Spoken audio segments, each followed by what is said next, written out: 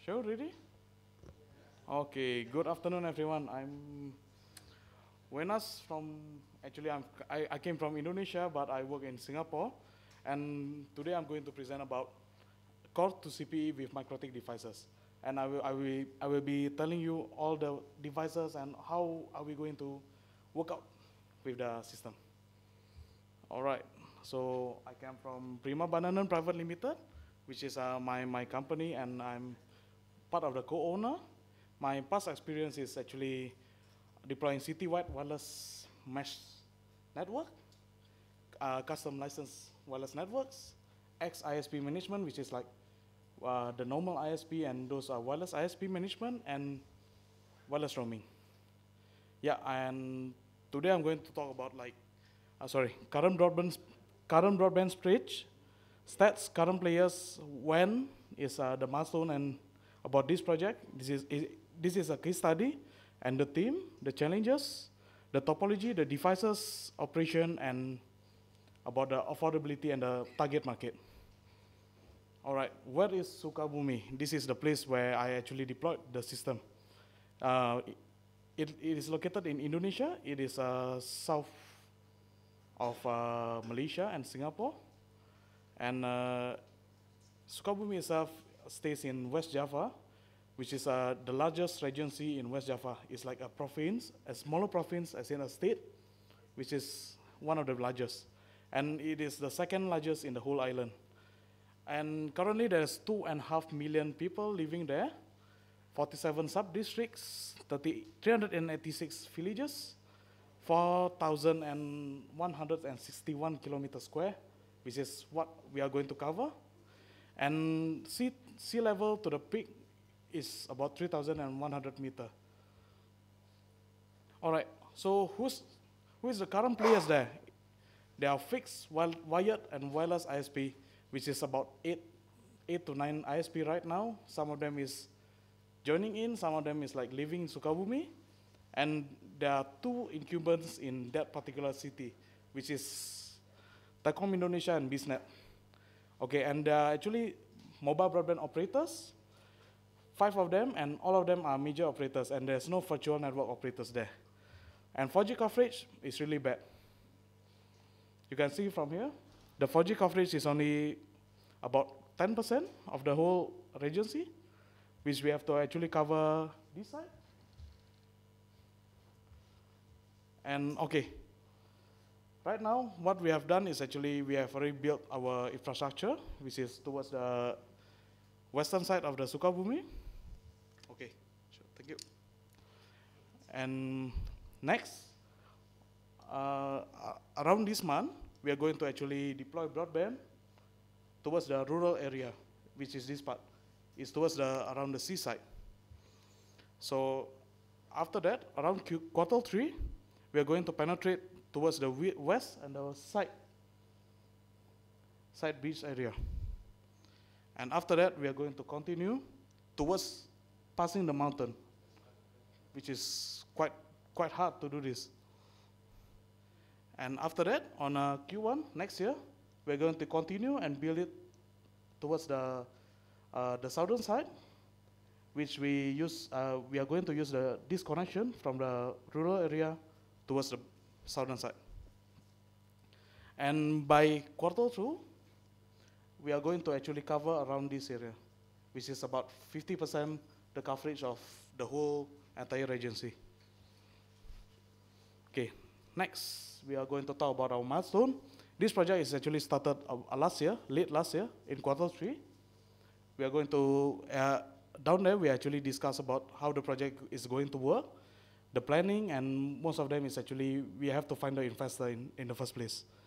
So on the Q4, we're actually targeting small investor because Mikrotik is very low cost and it's really affordable. So we don't need to have like big investor, and most of them are going to actually able to support our cost of the project. And supporting infrastructure is actually paid by the end user right now, and it is actually helping us quite a big amount of money. And late last year, our average traffic is already about 50 megabit. And earlier this year, We are talking about the stage one of the infrastructure building, which is like just now, as I told you earlier, we are building towards the rural west Sukabumi, so towards the west side of it. And currently the average traffic is about 120 megabit. And just about 2 weeks ago, we already reached about 150 megabit. And we already developed about another 2 more micro POP, which I'm going to describe later on in the slide. All right, the team is actually comprising RTRWNet, which is a district-wide network of provider, which is actually illegal down there. And we actually getting fiber connection from the metro Ethernet providers. And we actually using 2 upstream providers, which is right now is still non-disclosure. And we got some local government support, local manufacturer of towers and masts, and a few Mikrotik architects. Okay, so what are our challenges in the first place? It's mostly about the money. So why the money? Because currently this is actually a municipal broadband, so it's mostly only to cover that much particular area. We are not going to expand outside that area. So, and another issue is actually geographical limitation. There are a lot of mountains, ridges, and there are a lot of blank spots right now, even on 2G networks, which is running a sub-gigahertz network, and is supposed to propagate easier. And the bandwidth pricing is super expensive. And there's another issue is there is a need of broadband speed, while they're actually unable to actually afford that broadband speed in the first place right now. And the best one is actually electricity. All right, so geographical limits. This area is actually full of ridges and mountains. This area and this area is mostly mountains, so we can actually build POPs here and here, but the issue is the accessibility. So if there's a POP here, it is very difficult for us to actually maintain it. Without maintenance, our network will not going to work properly. And all right, next is bandwidth price. It's absurd. It's actually on 100 Mbps, we have to pay about 7,000 USD a month. We are talking about dedicated speed, not broadband speed. And it is before negotiation. After that, it's not even less than that. It's not even much lesser than 15% cheaper. All right, and we are talking about the population density. So around the west area of Sukabumi, it is actually not much people living there, and it's only basically mostly only schools, and tourist area is around the beach side. But towards the southern part, there's no one actually living there. It's mostly jungles, plantations, and mangrove areas actually. And towards the southern part, there's actually some tourist area which is our target markets. And there's some part which is the mountain part, is impossible for us to reach there. And about electricity, the SLA, service level agreement to the electric company, is zero, nothing. So we are talking about within 24 hours, we have electricity cuts about maybe 3 hours to 4 hours. So it is impossible for us to actually get a proper electricity working there. So the coverage, most of the mountains there's no coverage with electricity. So is there any solutions to that? Yes, there is. We can use a solar panel and a DC to DC inverter. Because the solar panel itself actually producing about 24 volts, whereby some of our Mikrotik equipment is running 48 volts and slightly higher, about 28 volts.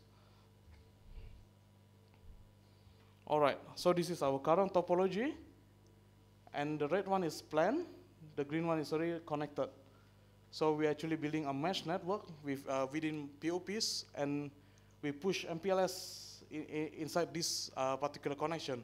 So when there's one node down, we can actually still serve other connections to the another nodes. Okay, so this is actually the topology, how we actually deliver the internet towards the end user. And I'm going to explain this in detail after this slide. All right, this is the topology core, which is, this is the core of our system.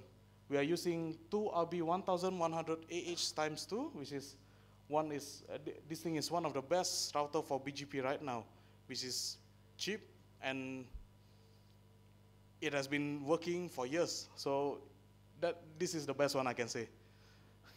For failover, we are using OSPF between these two particular routers. And on the core itself, we have to provide redundancy. Without redundancy, our network is not going to run well also.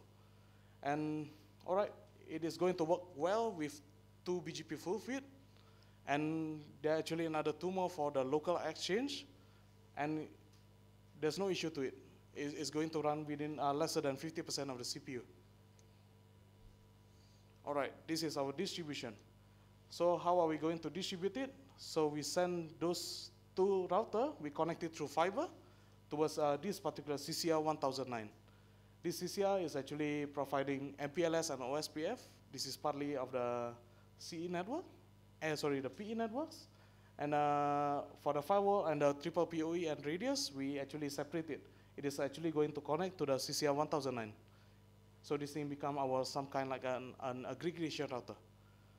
So because we need slightly more ports for the CCR, we actually connect it to a 10G switch, which is CRS226. And this CRS226 actually providing to those fiber customers and those active Ethernet customers. And as a common MPLS PE, which is our CPE for the fiber networks, we are actually using RB960 PGS, which is one of the newest one. It is hex PoE, we call that. It supports gigabit and gigabit fiber options. And for the fiber uplink POP, we are using CRS212. So we can actually use this CRS212 and we connect it to the CRS226 with 10G networks. And we are able to distribute active Ethernet easily. And it is affordable.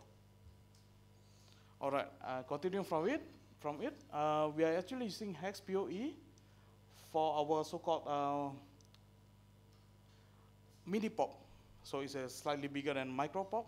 And this hex PoE actually power up as a PoE injector to this 3-man box, which is RB921.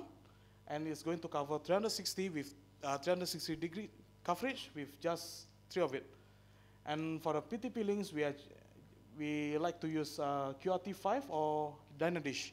Dynadish is one of the affordable solution for more than 10-kilometer wireless networks. All right, for the fiber options, fiber uplink POP provides exceptional capacity, which is on a single base station, single POP, we can provide up to like about 100 users with at least 300 to 400 megabit of speed of the throughput. And it is a good place for long distance point-to-point repeater, which is there's some part of the regions we have to circumvent, we have to go around it. We're actually using this particular fiber link capacity. And we can actually use a point-to-point repeater with a metal 52 AC and a 30 dB solid dish. And we can go 25 or even 35 and 40 kilometers, and we still can get about 30 to 40 TCP throughput. And both of it is duplex, which is, you can just receive and transmit together, and we still can get about 30 Mbps.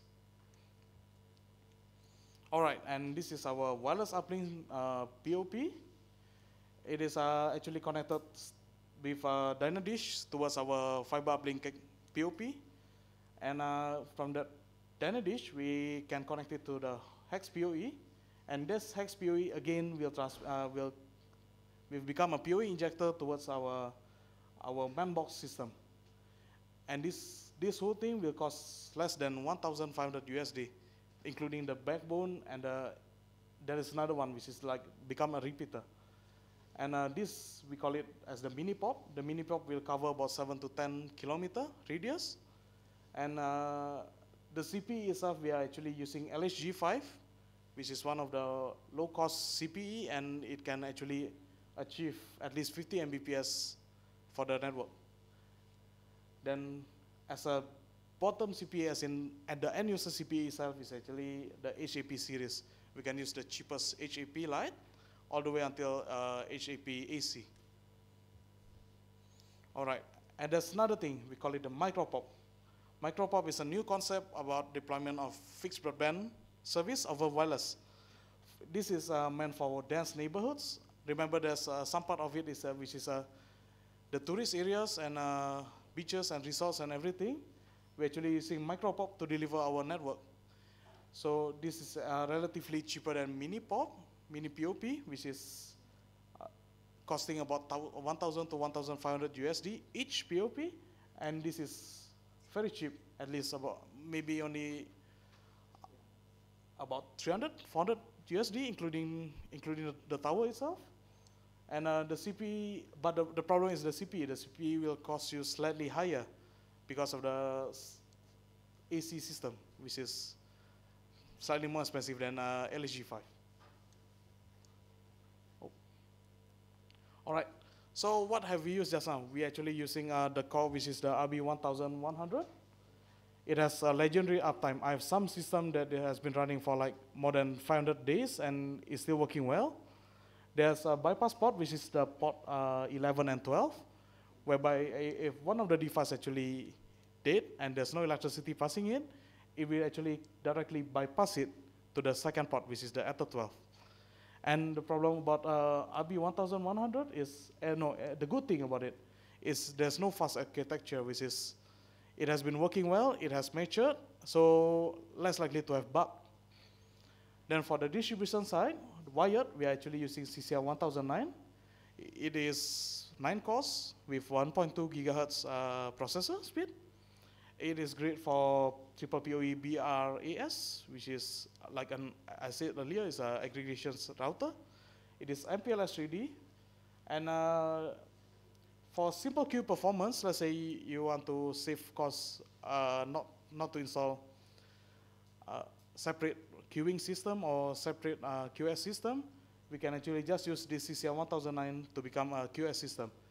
And the best thing, it is already supporting 10G. So for next generation, we can just reuse this for, we are talking about XG PON and next generation PON.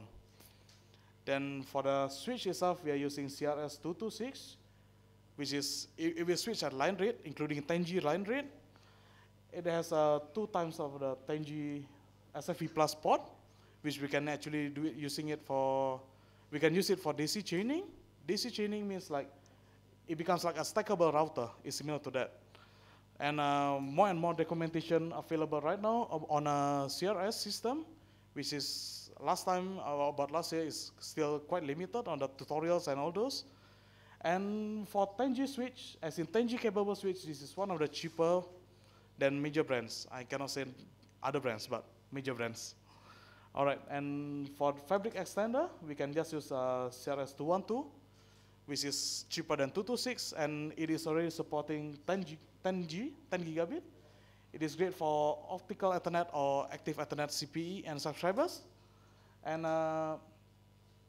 for the CPE itself, we are actually using Hex PoE or PowerBox Pro. PowerBox Pro it is actually Hex PoE in an outdoor situation. So we can actually just install one PowerBox Pro in one of the pole or mast, and we can just use the Ethernet itself to power at least 4 CPE.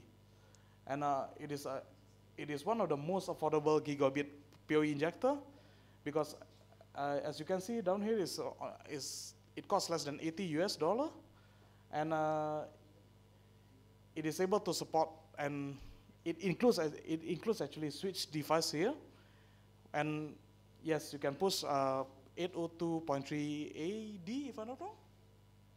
80, yeah, 802.3 AF, and yeah, it supports 48 volt actually. And the best thing, it supports fiber optic connections. All right, for the wireless distribution system, how we use it? We are actually using it for dyno dish, as in for a CPE or point-to-point links. We use dyno dish for point-to-point links, and it is unlicensed spectrum, so you can just use any of the 5 gigahertz channels, and it is 25 dB gain, so you don't have to buy external antenna, and it is actually quite compact compared to like a dish and grid antennas.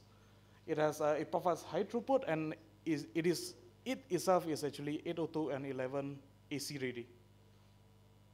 And we also have a Manbox series, which is there's two antennas available right now, which is 15 and 19 dB gain.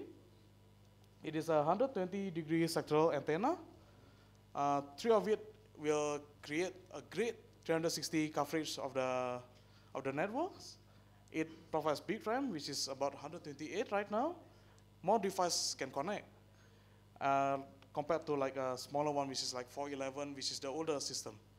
And it itself also have a SFP fiber, so we can actually just connect the CS212 directly to this particular MAN box for SFP speed, as in SFP distance. The uplink, and it is possible to use GPON ONU, which is available in SFP form factor. And we have metal 52 AC. This is meant for longer distance. We can use 30, 34, or even greater gain antenna. It is one of the best RF sensitivity right now in the market. It has a rugged build quality, which is made with metal. So it's not a plastic device, not like the other router box. And it has common N-type connectors, so you can use any antennas, almost any antennas that you want. And after all, this is gigabit device, so you can actually push more than 100 megabit through wireless with this system. All right, then next, the Mikrotik device used for micro POP. We're actually using Omnitik AC PoE. This thing is also 802.11 AC ready. It uplinks 2 or more backbone PTP using the PoE injector system. It has a mid-span, as in it has a PoE out, and we can actually use mid-span injector for best result, because there's a limit per port for if we are using it as a PoE through PoE in, but using the current DC connector is going to work well for mid-span actually, yeah. CPE wireless itself, we are using SXT. It costs less than 60 and less than 70 USD. Currently, we are using this slide to replace current SXT models because it is cheaper than SXT, as in SXT AC, but it provides a better and greater gain. So with this, we can actually lower down the EIRP while maintaining better CCQ. Then for LSG5, this is one of the lightweight dish, and it is less than 100 USD. And for the more expensive, but currently one of the best radio is actually QRT5 AC. It is good for up to 10 kilometers, and we can actually push about 200 to 250 megabit of speed using this particular device. And there's a new one, LDF5. We are currently trialing this on a 30-kilometer link, and we're still able to achieve about 80 megabit.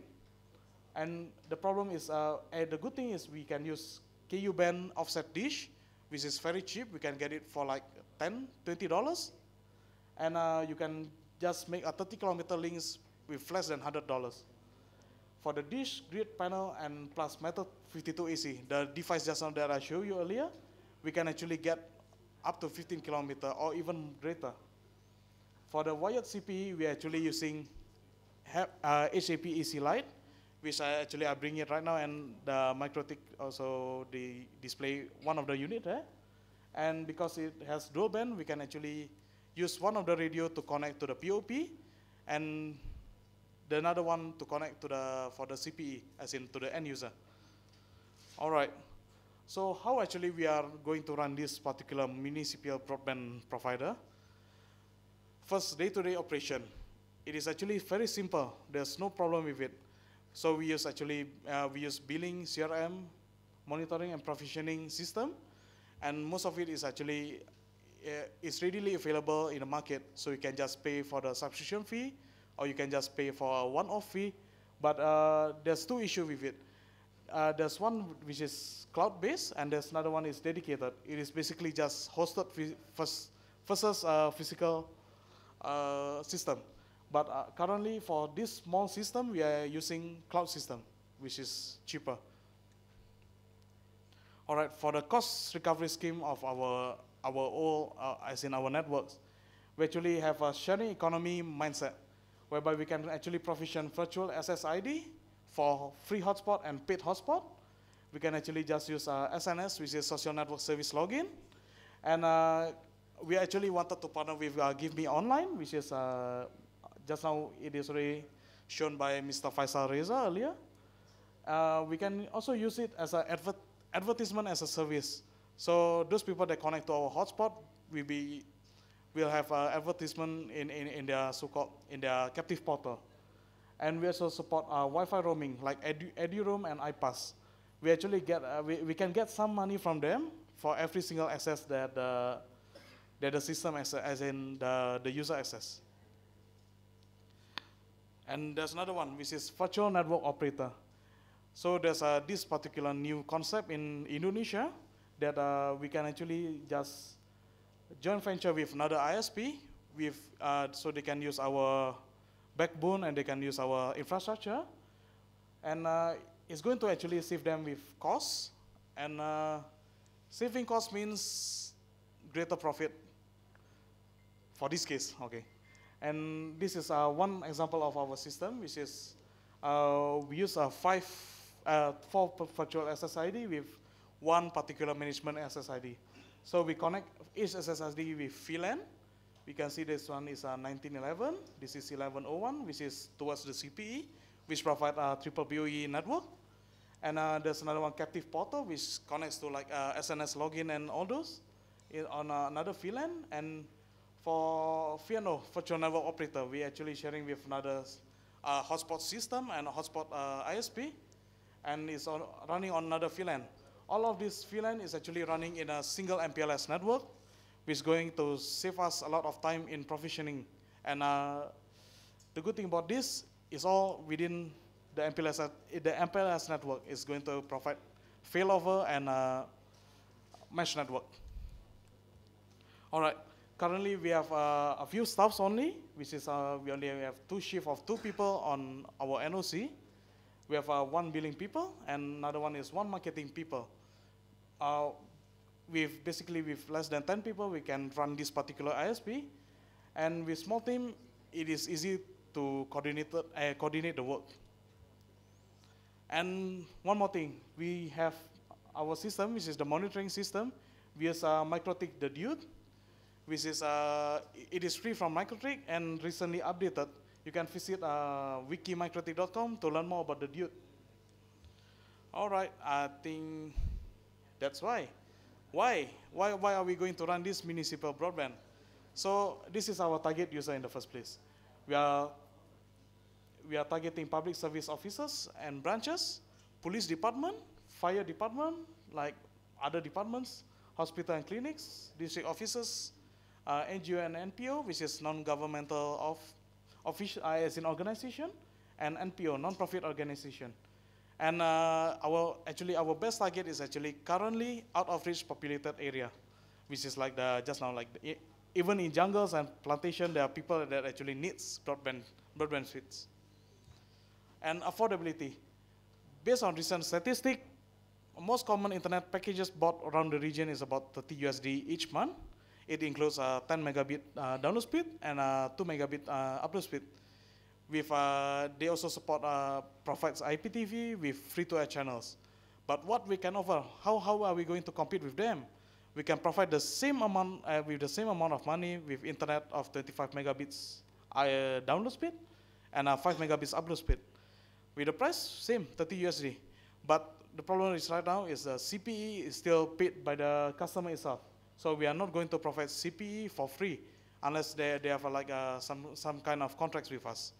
And we are not the cheapest actually right now, but currently our SLA is still the highest in the city. So this is the SWOT, which is a strength, weakness, opportunities, and threats about this particular Mikrotik-based infrastructure. The strength, it is actually low cost. It is reasonable. It has reasonable performance, and we have strong community in Indonesia.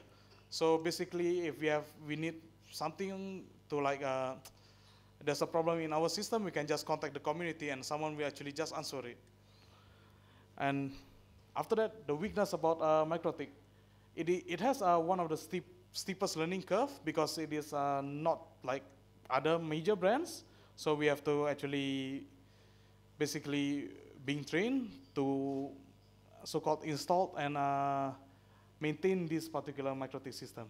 And it is actually not yet next generation broadband ready because the Mikrotik themselves, they don't provide OLTs and ONUs, but no, they have ONUs, but they don't have the OLTs. And it is not maintenance free. Sometimes there are some Mikrotik devices which is a bit buggy, so we have to like restart it regularly, or some of it is just like it crashed by itself. But during this past year, it has been lesser and lesser, so somehow the quality gets better. All right, for the opportunities itself, it is a sharing economy system, so everyone can just join the bandwagon and help us to create bigger networks. And we have plenty of area to be penetrated, which is mostly rural areas that the incumbents doesn't want to provide links there. And we're actually making a market breakthrough. And the threats, who are the threats to our system, as in to our so-called infrastructure, which is the incumbents. Once the incumbents saw the opportunity in our system, they can just actually provide their own link, their own system, and they can just sell it much cheaper than us. And for the speed, we cannot provide more than 100 Mbps, am I right? Towards a wireless customer through Mikrotik system. It is not feasible, I can say. And fiber GPON, it has been running with the incumbents. So we are not targeting the urban area. We are more towards the rural area. And the economic of scale. Since that this is a municipal broadband, we are not going to scale much larger than that. So we are not going to go to another city or even go towards another harder to reach area. All right, I think that's all for my presentation today. You have any question with our system? Any questions?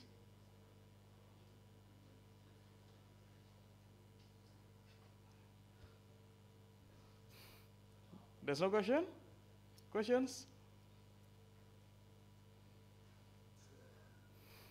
All right, then I will end it here. Thank you.